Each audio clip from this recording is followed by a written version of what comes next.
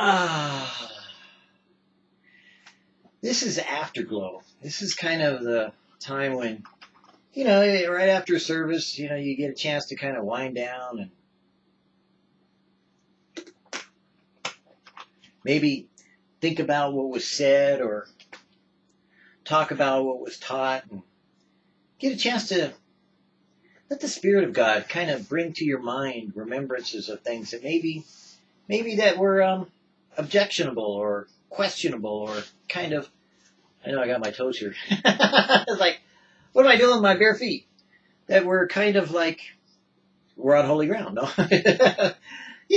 But it's afterglow. Afterglow just simply is like that time where you just kind of go, ah. And I think about, the teaching that was given, just getting done with sharing from Romans. And I know it's hard sometimes for people to understand when you're living in a practical world, how do you deal with the impracticalities of a spiritual dimension? In other words, how do you deal with this thing that, you go and teach on talking about knowing God and, people think, well, yeah, I believe that I know God. Or you talk about, hearing God speak and then they usually kind of say, well, you don't mean that, really. And I go, yeah, I do. And people want to kind of like sometimes, get into the nitty gritty. And so afterglow is kind of like what we're going to do. We're going to get into the nitty gritty, just say, hey, this is what it is. It doesn't get any more plain than this. I mean, I try to relax and be less animated, I think, in Video Church, but one of the things that I've discovered, and that's why we started this afterglow, is because in Video Church, there's an expectation of a Bible study. There's this qualification that everyone has that they want to put in front of a pastor or a teacher or an elder, a deacon, or whoever's in front of you sharing the Word of God.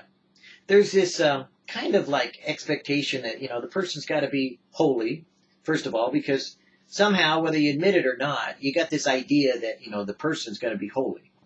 Because it's kind of like left over from some kind of religious expression somewhere, some movie you've seen or something you've heard, and somehow you figure, well, I want somebody that's better than I am to teach me what I am, or to help me, and it's like, well, no, that's not how it works, but okay. Or like there's this expectation that the person that's teaching, knows it all, and that's a big one. Trust me, there ain't no pastor out there that knows it all. Matter of fact, most of the guys I know that are teaching the Word of God are shaking in their booties when someone asks them questions or, gets to them, because a lot of these guys that are very good in the pulpit are very good in the pulpit. Now,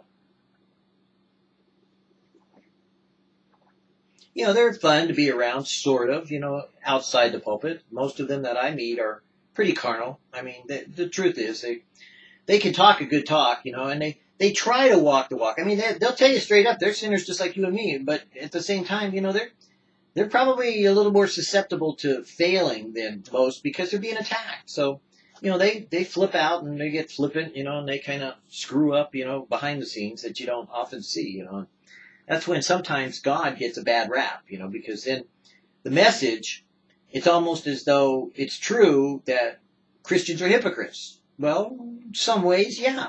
Because a Christian hypocrite is simply someone who's being led by the Spirit of God, that at times they're walking in the Spirit, and the rest of the time they're kind of like dealing with it, like you and I. So, in Afterglow, we kind of want to get down to, real, talk and real walk and, kind of say, hey, yeah, whatever the message is, let's talk about it, and see where we're coming from, Is it just an inspirational thing that, is meant to inspire, or is it kind of like real? Did you say what you mean? I mean, is that honestly true, some of the things that you said? I mean, we'll talk about what I mean. And that's what Afterglow is going to be. It's just simply going, hey, let's have a cup of coffee. Let's talk about it, Let's see if we're on the same page.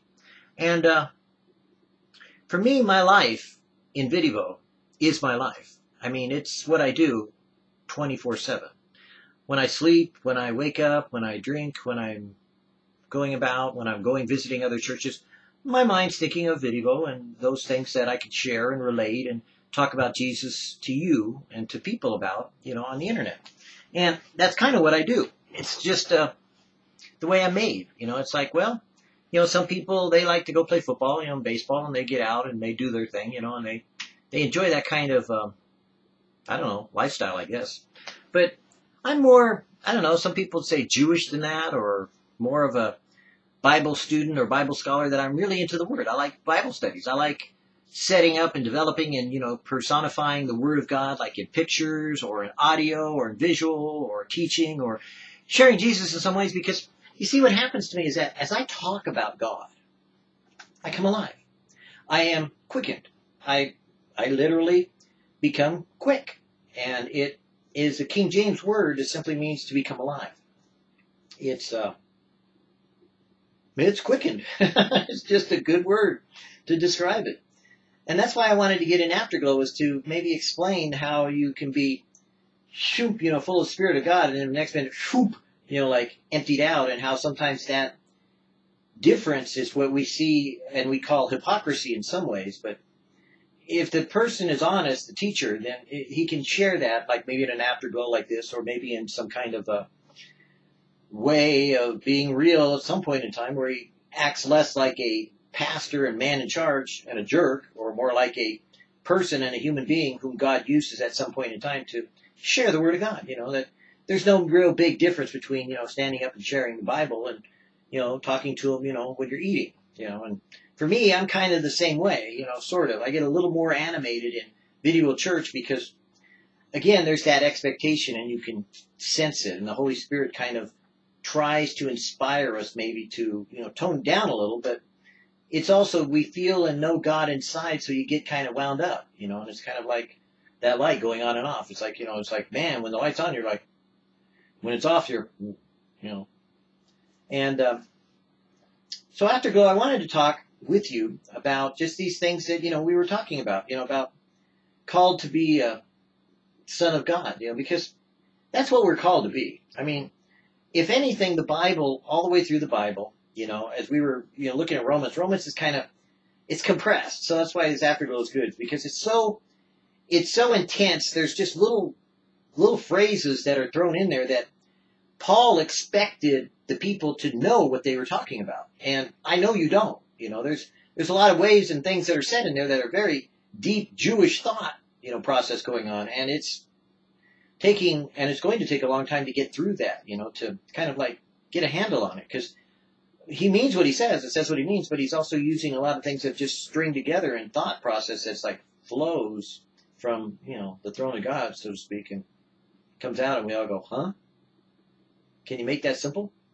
And maybe Afterglow will help that, and so today I just wanted to talk about really just kind of like, chilling, like if you don't get it, it's okay. In other words, like the idea behind sharing videos or Video Church for now, because we started Video Ministry as a way to share devotionals that were simplified, that made it easy to understand that you can hear God speak. Because that's what my life is about, that I heard God speak, and from that moment on, I told everybody, hey, you can hear God speak, and you should. And, if you don't, that's okay. But no, you shouldn't settle for less. In other words, don't you want the best truck? I mean, if you're a truck driver, don't you want the best Harley, or don't you want the best, or don't you want to go, climb the mountain and get to the top? You can put it any way you want to look at it, but don't you want everything that you're supposed to have? I mean, that's the way I was taught, was that get it while you can, and get all you can, and, do what you can. And so, really, in Afterglow, I just want to talk about, being real about it. It's true. You should hear God speak. But if you don't, it's okay. It's like, I get it. I get how, in some ways, you don't really want to hear God speak, or sometimes you want to get away with what you're doing. There's both ends. The women usually are the kind of people that They want to hear God speak, but they don't want to do what God says to do. I mean, they want to be loved on. And I don't blame a woman for that. Men, they don't want to hear God speak because they don't want to do what God says to do either. But a woman does it for a different reason, because God usually blesses women in a certain way because they're already serving in many ways the way that God wants men to serve, to become servants. Women already know how to do that. I mean, they've been given this unique ability to bear life, to give life, and to be a part of that living process of nurturing life and growing life. And then they get married to a man who's just, some child, and they really don't get quite what they bargained for. And then they have to learn to grow up with that, and live with that and deal with that, and it's the way most men are. I mean, they don't grow up until they get old. And that's why in Jewish culture, you find Joseph, not around when Jesus was born, because Joseph was old. He was an old man and married a young woman. I mean, that's the way it works. Jewish culture. And I would say that's a good idea, because frankly, I married a woman that's very young. I mean, she's the same age as me, but her life experiences, her intellect, her intelligence, her experiences in life were all limited, so that her spiritual age, emotional age, and physical age were all probably 10 years or more younger than what she is. And so she has, when I met her, she had lots of issues, and now she's flourished into the woman she is today. Now, I could not have done that as a younger man. As an older man, I could. I could not have nurtured her. I could not have been a part of her life, because we would have just butted heads and, we'd have both split. But that's kind of what God does with us, because we're younger and he's older and he's married to us, and so he's trying to get us to a place of knowing him. He's trying to get us to understand him better. You're in this eternal contract, so to speak, that you're married to God, and that God wants you to kind of like own up to your part of the marriage, but he understands when you don't. And if you've been married, you understand when other parties of your marriage don't, and that's sometimes the way it works, in marriage. And it's not right, I'll be honest with you, it's not fair, I mean, it's not equal, and there's nothing in marriage that's equal. I mean, people say, well, there's equality. No, there's not. There's one person serving, the other person getting served. One way or the other.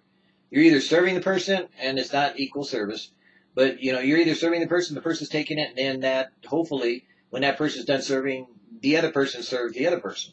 That's hopefully the way it works, because it's supposed to be tripartite. God is supposed to inspire each servant to be serving Jesus inside of the other person. So like if I'm serving you, if you were my wife, I'd be serving you because I see Jesus in you, and I'd be serving the Lord, and you just happen to get a free ride. That's grace. By the mercy of God, he gives you grace so that you could be part of that participation in what God is doing. See how that works? Really? No? Okay, well, that's just a side subject. I always get off on tangents whenever I'm in a afterglow, because it's like, just run off into the never world, and talk about marriage, talk about divorce, talk about, unpardonable sin, talk about, all kinds of things. But no, we just wanted to, in this afterglow, kind of bring it up about, how it's okay if you don't hear from God. You're still saved. Don't worry. Just keep going. The important part is just keep going. Okay? In other words, God is amazing, first of all. He's just going to blow your mind. The more you give thanks or be thankful, the more he'll make himself known. If you see a miracle, thank him for it, and acknowledge it. Tell someone. And as you do that, he'll keep doing it. If you don't, he won't. He's got bigger heart than you do, but he's also got bigger feelings. And the only way I can explain it is to say that if you've ever imagined something so tender that you could just, it so, pulls back, that's kind of what God does when sin is involved. It kind of pulls back because it hurts him. It hurts him to see you in the condition that you're in when you're in sin. So there's a tenderness to God that's just amazing. There's a beauty, a holiness. There's something magnificently intimate. And that's kind of what Afterglow's more about. We want to get into that intimacy with God. Maybe be able to share some things, some tips, along the way that we did talk about, like in the Bible study, like, when it says to be called a son of God, God already called you a son or called you a daughter. He loves you. You know what I mean?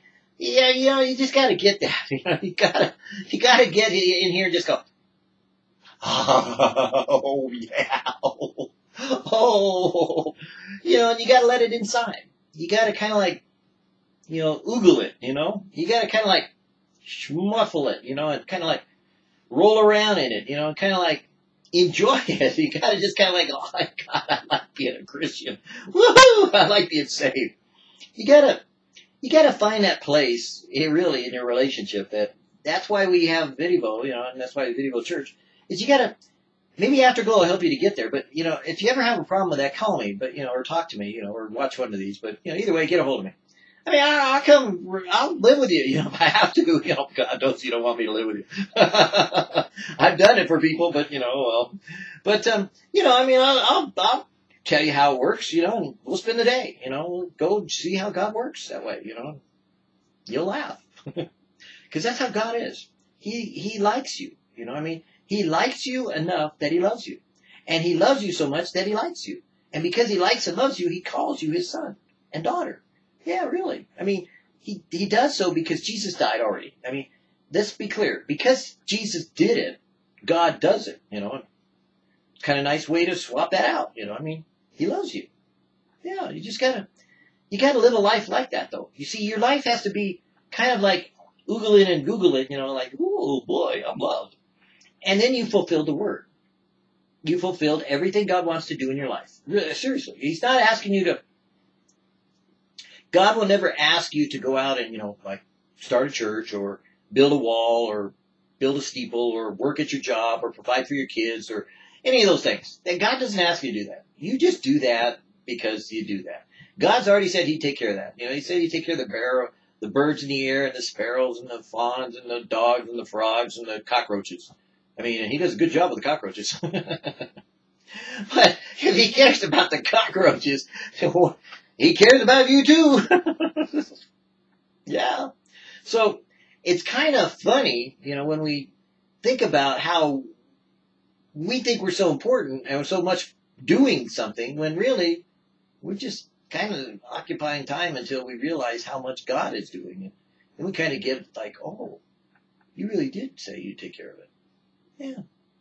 You just go along with the flow and be easier. You just get to where you can just kind of like afterglow or glow. Just kind of like, hey, let's go see what God's doing. Let's go check it out. And you go run over there and see what God's doing, or like when you apply for a job, you go, hey, let's go check out what God might provide. Let's see if God will give you a better job, or maybe God wants me to step down. Wouldn't that be cool if God wanted me to step down from my position so that I have more time at home? Less responsibility, less stress, that I could have more time to be obsessed with spending time with God. Wow. Imagine that. Spending less time in the world and more time with the Lord. I don't know. That's what I do. You see, I spent a lot of time in different times of my life that when I was disabled and had health problems, I didn't have a choice. But when I got healthy, in some ways, that I had a choice. And then now I have a choice because the consequences are what I pay. If I do this, there's a consequence. So can I pay the consequence? Well, okay, then I go do it. And so when I went to work like in the absolute hardest kind of field of work that, man, I could possibly imagine for somebody in my condition. And I succeeded. And I went, well, this is fun. I got paid big bucks for it. I was like, oh, and had fun with it. So I rolled around and enjoyed it. I said, oh, thank you, Lord. Yes, great. At the time, I was writing my book, so it was kind of nice. It was kind of like, it gave me a great chance to get my book written, and distribute it too, some of it, to some people. But anyways, my point is this. In the Bible study, we're talking about Romans, and we were focused in on called of God, and we were focused in on some very intense things, because that's what the study is about, intensity. But afterwards, you kind of gotta let it filter into your mind, and you gotta let it go into your heart, and you gotta kind of like, okay, that was intense, and you go, yeah.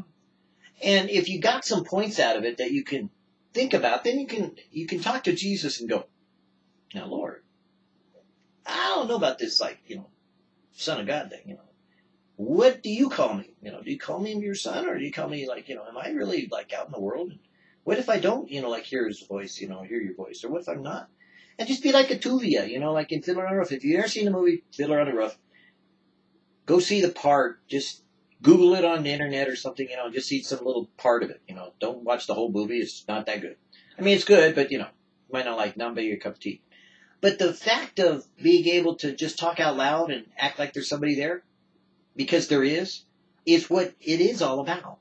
I mean, that's what God's about. Yeah, seriously.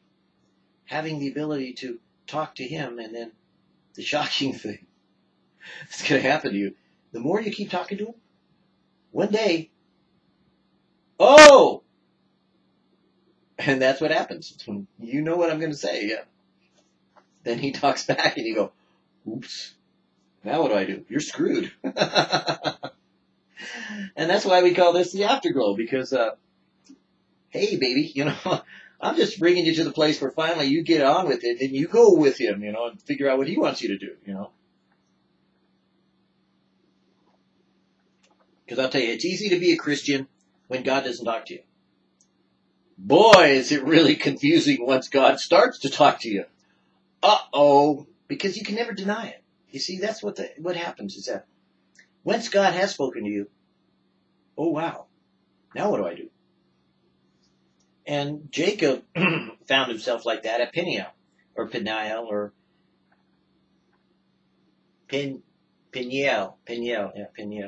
because A-E-O-U, Peniel.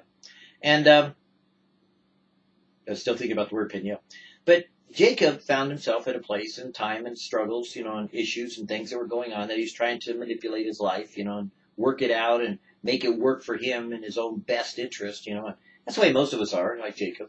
He's trying to figure it all out, and then he goes to sleep and he has a dream and he sees, angels ascending and descending, and when he wakes up, he realizes, wow, I didn't know God was here. And he makes an altar there, which is kind of stupid, but, some places, we do that. We think, oh, wow, this place must be holy because that's when I saw God.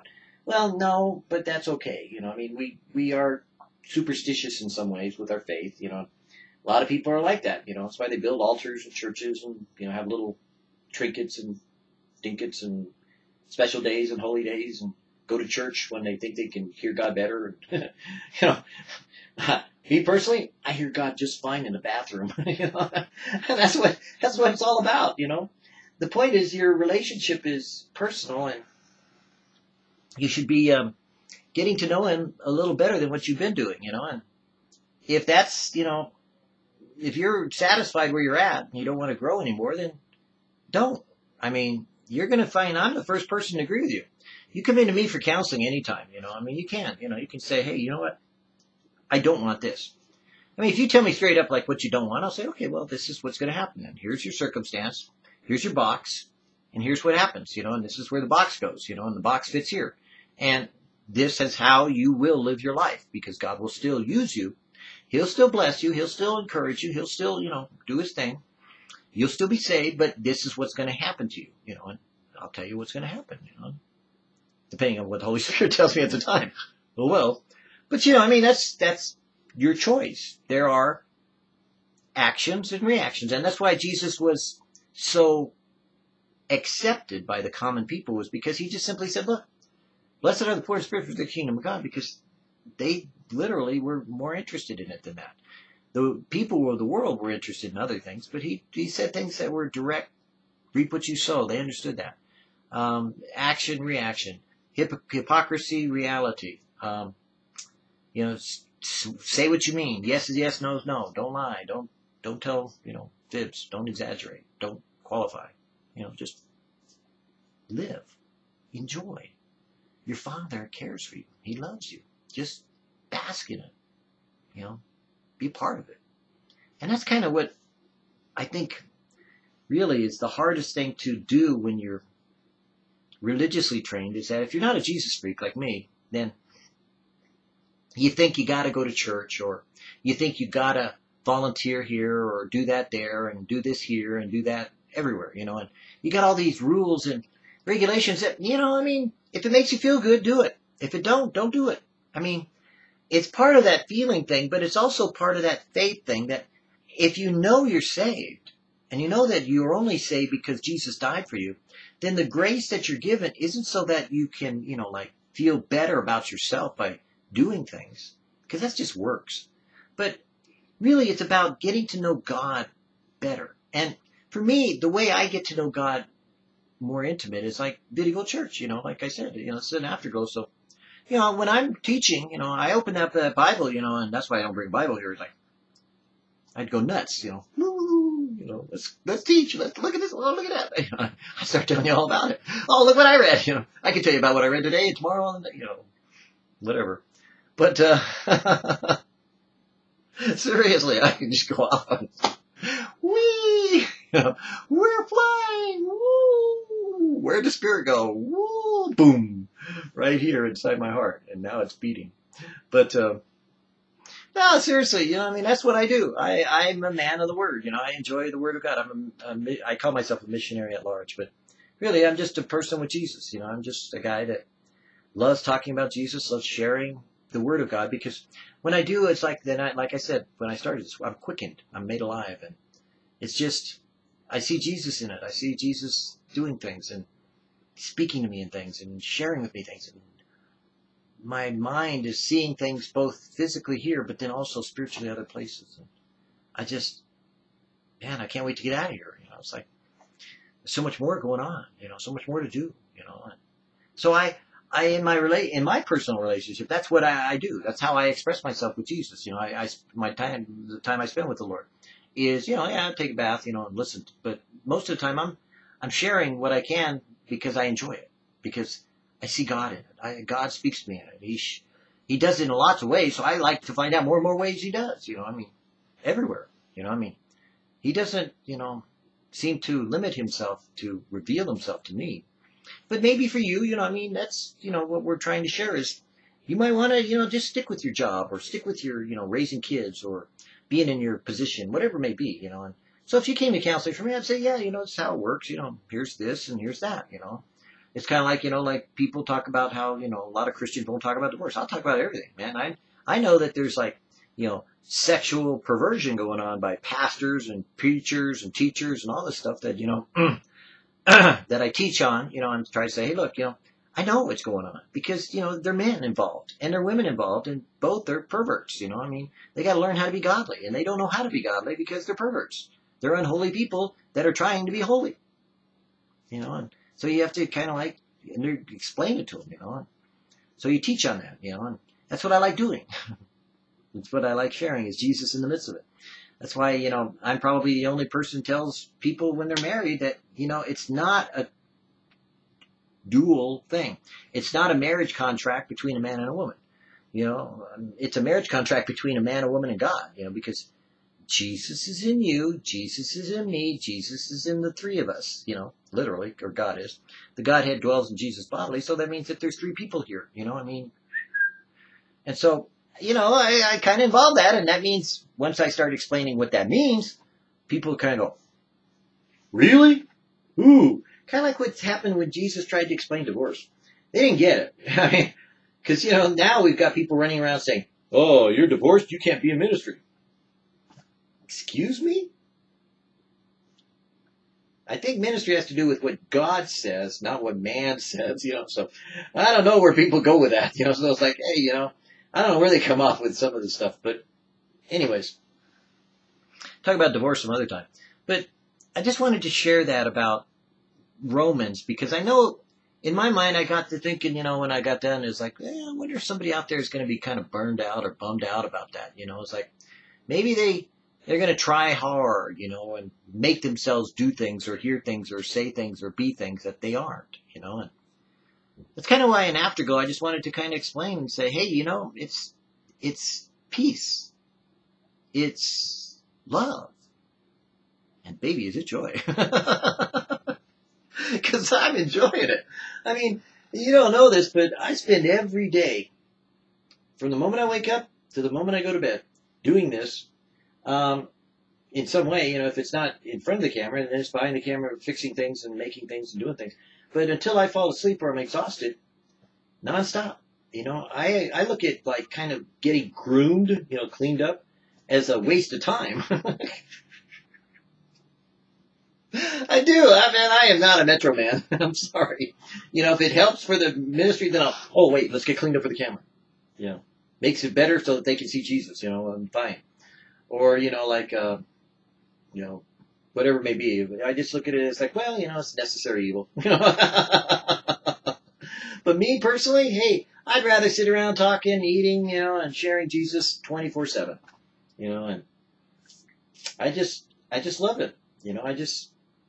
I'm just amazed at what he's done in my life. I'm amazed at how I feel about him. I'm amazed at how he is inside me. And I just can't wait till that comes on the outside. And then I see just the reality of what it's like to be, like him, being a son of God. And, if I can be more like a son of God, I want to go there. Don't you? I mean, that's what I want to be, is one of the sons of God. Of course, according to Jesus, we already are. Isn't that nice? He already took care of all of it. So what are we doing? Stressing. But I hope you get something out of this afterglow that's maybe just kind of, talking and sharing a few thoughts, and maybe the next afterglow will be better or worse, And you can figure out for yourself whether it's interesting or not, and either, check it out and maybe get an insight, or maybe just go, what in the world was that? And, and just take it from there. But if there's anything I could ever share with you that's real, is just don't be settled for less when it comes to God. Always go after more, no matter what it is, whether it's understanding something from a scripture, whether it's an exaggeration somebody makes and then, but the Bible says it's true. Is that like, hearing God's voice? I'm not exaggerating. You can hear God speak. So go after more. Don't just hear God speak. Hear God speak regularly. Hear God speak all the time. Hear God speak nonstop. Walking into heaven. Don't think that's not a physical capability that you can have. It's something you can do. Yeah, seriously.